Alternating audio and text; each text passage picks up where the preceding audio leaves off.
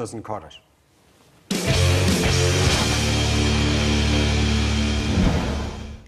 When I was a child, handicapped seemed like a magic word. When I said it, people could see my brother. Just one word told his whole story. How he'd been brain damaged at birth and would never walk, talk, wash, feed or dress himself. How he'd be 1 year old forever, but that was okay because he was special and happy and full of love. Today, this word is only magic in the sense that you say it and poof, you're an asshole. Saying handicapped means you're backwards, uneducated, and congratulations, you've just offended everyone. So I tell people that Bernard is disabled, which could mean anything from Down syndrome to mobility challenges, autism to dementia, blindness to arthritis. People with profound needs like Bernard are in a tiny minority of the 27,000 people registered with an intellectual disability. Should we assume that the majority have the same needs as the minority, just because we call them all disabled? Now, a national policy demands that Bernard move out of his home, a loving community, so that he can be an ordinary person living an ordinary life in an ordinary place. Handicapped wasn't the right term for the majority, but it told the truth of Bernard's condition. I need a new magic word to save my extraordinary brother.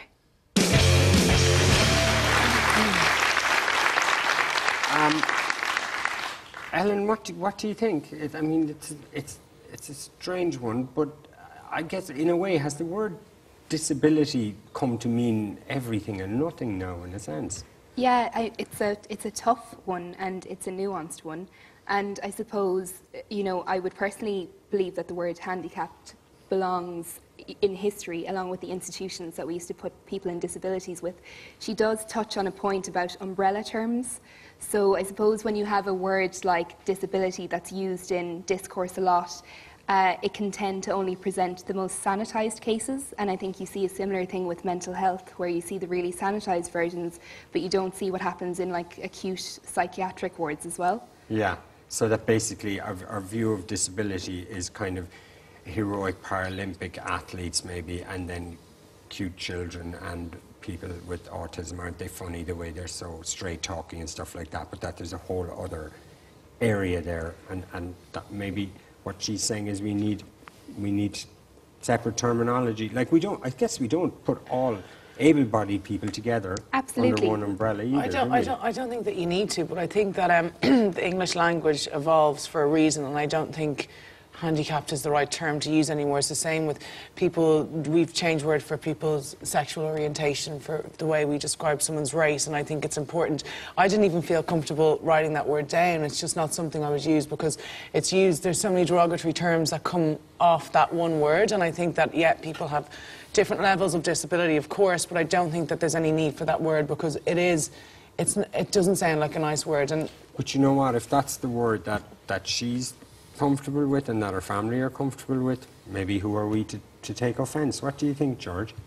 Well, what does disability mean? Disability means nothing. Like, if you take the word handicap, and I'm not trying to diminish the argument, but like, if you say handicap in golf, it means that this guy is better than this person or woman or whatever. Handicap. So the word handicap explains that it's not, in physical terms, par. This boy is handicapped. His whole life is a handicap. His whole life is faced with hurdles. Now, because they get nice, soft, cuddly terms to describe it, when her brother goes to a cinema and you want to take him to the toilet, there's no facilities. There's just a facility for a nice mobile kid in a wheelchair, but there's no facilities for somebody who needs nappies, who can't be fed. So then they say to you, why don't you go to the shopping centre down the road? They've got a toilet, so then you go to the shopping centre down the road. And they can't cope with that child either, because building regulations, cinema owners, everybody else can say, well, we've done something for disabled. But they haven't done anything for handicapped. There's one person in this room, though, who understands it, I have to say, Brendan. I mean, this is very close to you. And how do you react to it?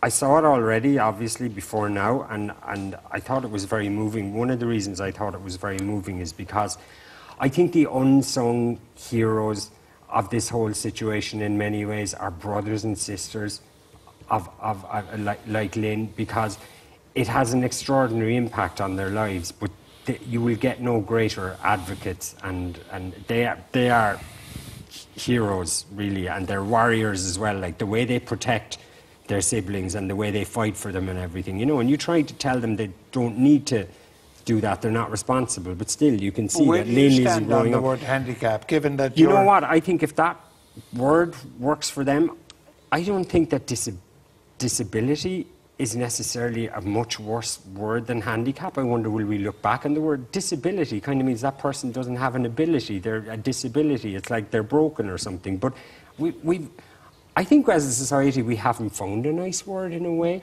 because like to put I everything in a think people box. in the olden days in a well-meaning way would say special.